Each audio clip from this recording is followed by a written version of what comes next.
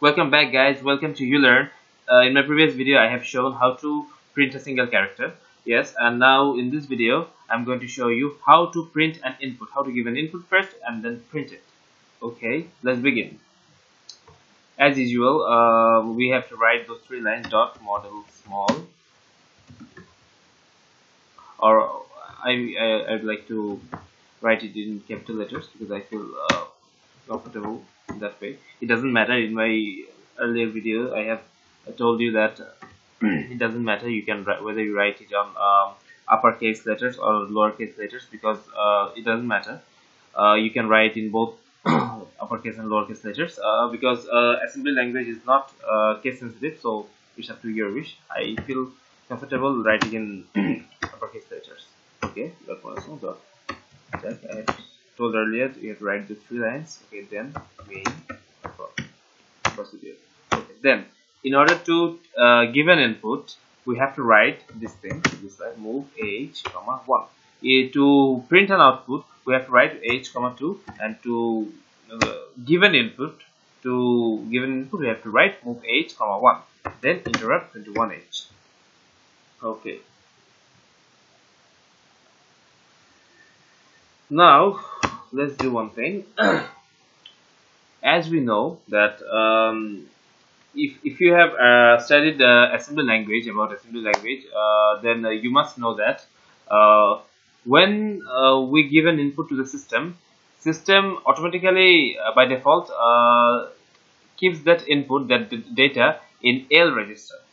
So when I'm going to give an input after move h comma 1 and interrupt 21h, that means system is going to take an input and I'm giving an input, so the input is in L register. So if you are now we have to print it. So for printing it we have to keep it in DL register. So to keep in DL register, before keeping it in DL register, we have to keep that input in another register. For example, we can do it in this way. Move BL comma AL. Okay, because I have said earlier that when we give an input, system by default keeps it in L register, so we have to move that data from AL to BL register. It doesn't move, it just copies it. And if we further give another input, then that input will overwrite in AL register the previous one.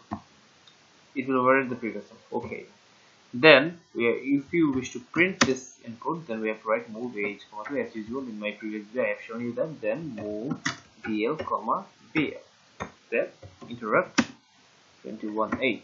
Then we have to end this program by move h comma 2, move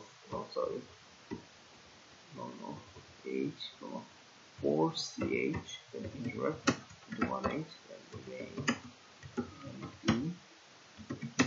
main. Okay.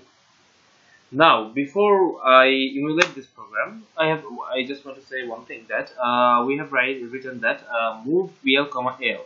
So we have to keep in mind that the register in the left, written in the left, L, is whether it is L or BL, anything. If it is written on the written on the right, then it is the source, and the register written in the left, it is the destination. Okay, let us write some comments. We have to write comments by writing comments. If we want to write comments, we have to just first write a semicolon, then if it turns green, then it's a comment. Okay, L is the source, BL is the destination. Okay, similarly, I have told you earlier that when we want to print something, we have to move the data to DL registers. Similarly, we have moved from AL to BL.